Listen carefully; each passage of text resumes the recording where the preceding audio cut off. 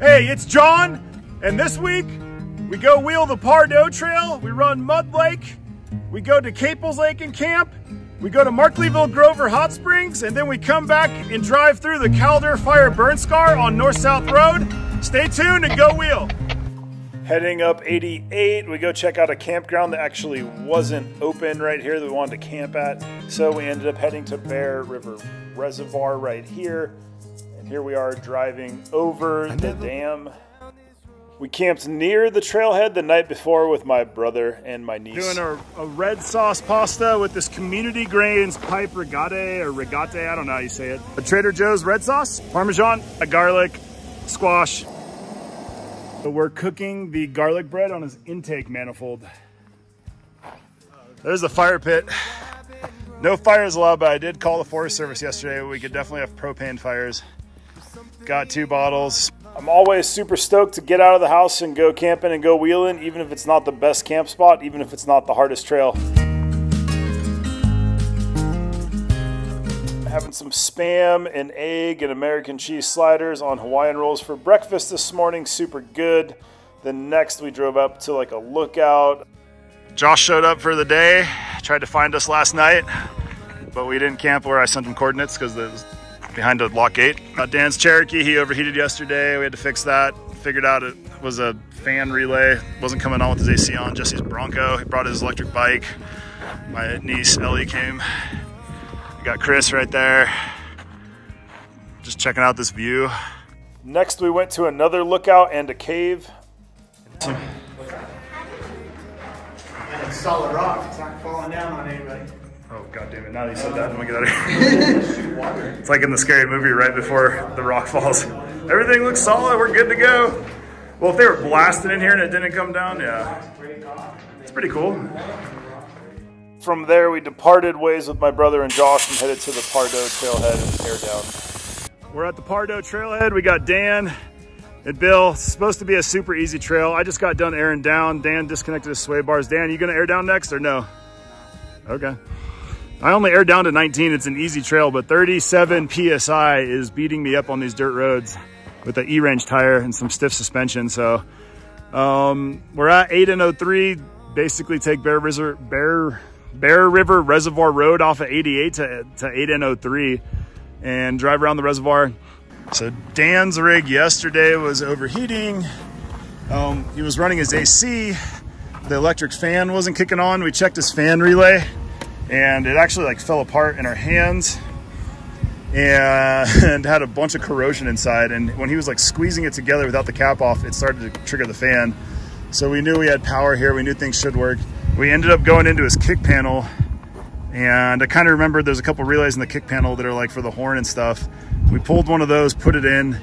He's just kind of running around with his heater on today. He hasn't overheated. You haven't overheated since yesterday, right? You got a factory 8 1/4 in the rear with the limited slip, and a Dana 30, the lunchbox, and 33s, some stock gears, 355s. Got some Rubicon Express long arms. We made those rock sliders. It's got some cool tailgate armor, tire carrier, roof rack. Oh, it does have the mid stiffeners. The power steering box. He's got the mid stiffeners. He's got the cross brace for the power steering. Oh, that's right, we put that on there, huh? That's one of those things I think, I was like, you gotta get that. The ARB winch bumper. We put those shocks on too, longer brake lines for, what, 4-inch lift brake lines for a YJ that we got on like Rock Auto for 10 bucks each. And then the rear, I think, is a 96 Dakota rear brake line.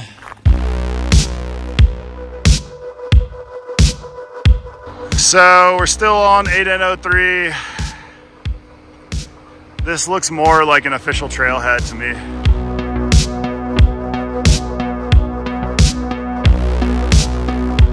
Just made a quick lunch. How long this has been here.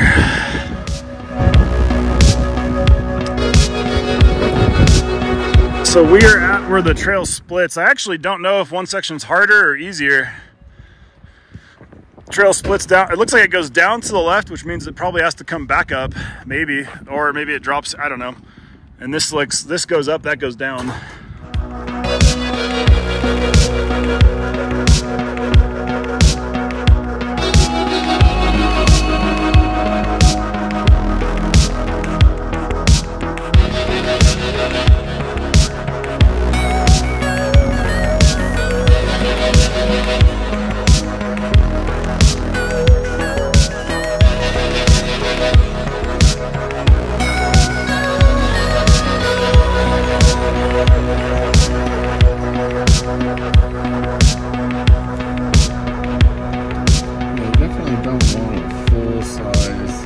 No, the turns alone would have been... Or diesel dual cab.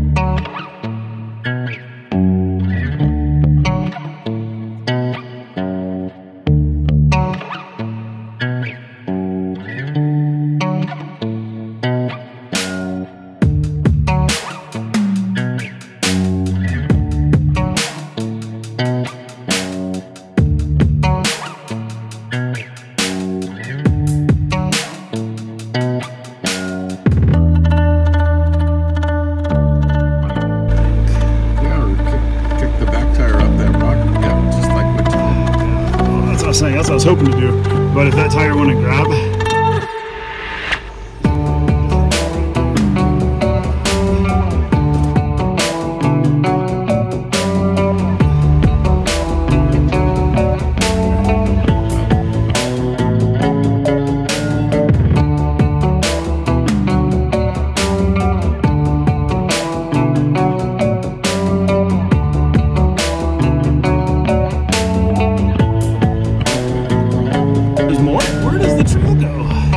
to the right? It's the left. No, that's an option.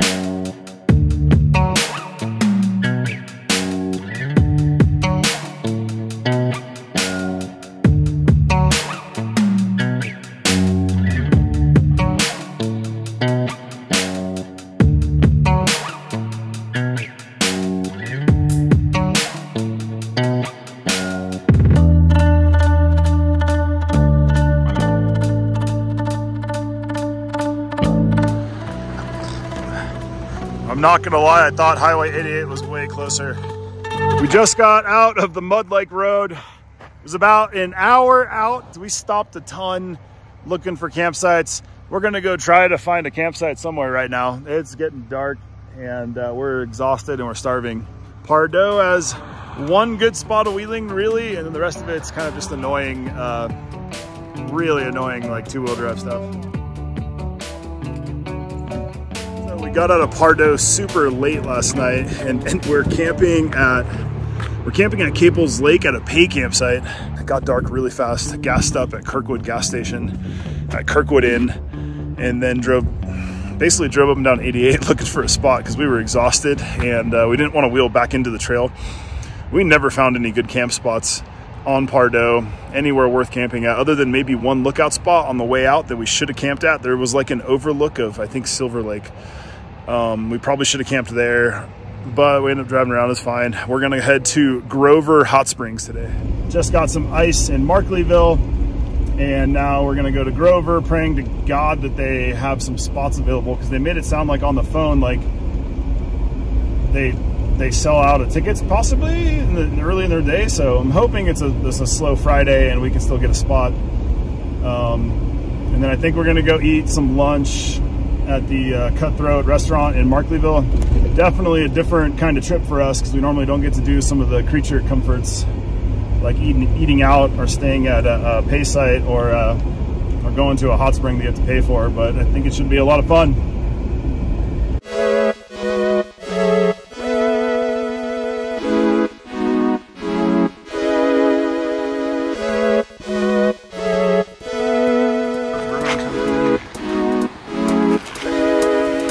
General store where we got ice.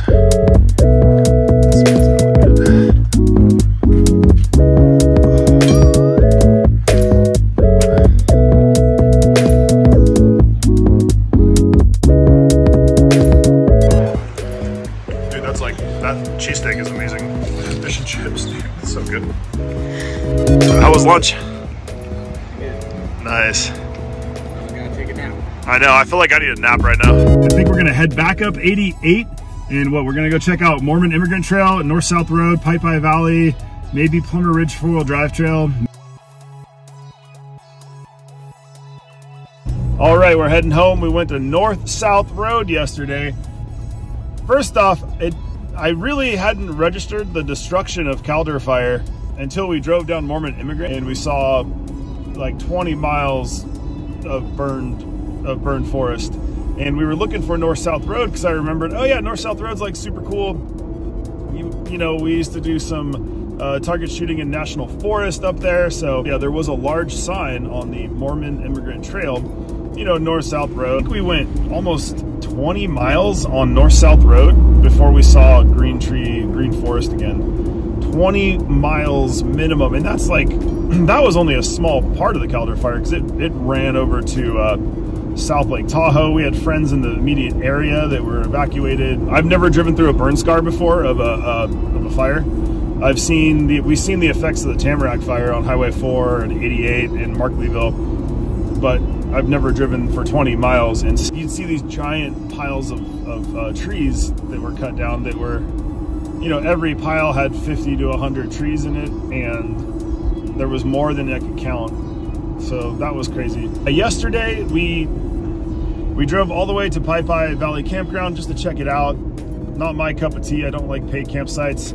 Because of the burn scar on North-South Road, a lot of the camping I was considering was like not an option anymore. We were trying to find a cool dispersed camp spot. We followed a bunch of stuff on Onyx, and we were just taking roads until almost 8 o'clock last night, and we were exhausted. By that point, we really didn't want to set up camp again late just to tear down again in the morning and go home anyways. So we ended up going back to my buddy Dan's house, and we crashed there last night. And then now I'm just heading home right now, driving down towards Jackson on 88 to make my way home. The Pardoe trail was very interesting to me because it was like 7 miles of 2-wheel drive dirt road type of wheeling, like no real wheeling. But there were 3 obstacles that we had to put in low range for before we hit the rock garden in the middle. And I would say at like maybe the midpoint of the trail, there's a pretty legit rock garden. It's not worth the 7-mile, 8-mile drive in to get to it because it took us a long time to get there. We were stopping for lunch. We were checking out some awesome views. Pardoe does have a lot of awesome views. The trail after the rock garden is once again really easy until we hit the Mud Lake turn, and we went out Mud Lake. We were tired, so it took us about 6 hours to go from the trailhead all the way to 88. We did stop a lot. We stopped and had lunch. We checked out the views. I think the Mud Lake route took us an hour and may climb up to 9,000 feet on Pardoe. If you can, like, subscribe, click notifications, comment below. Trying to grow the channel to like 1,000 subscribers.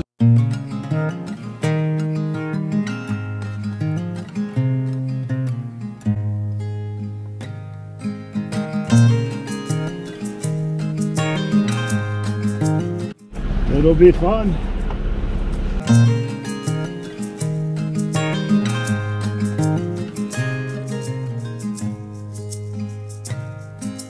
I never been down this road, I don't know how far she goes, but I've been lost before, and all these signs, they don't lead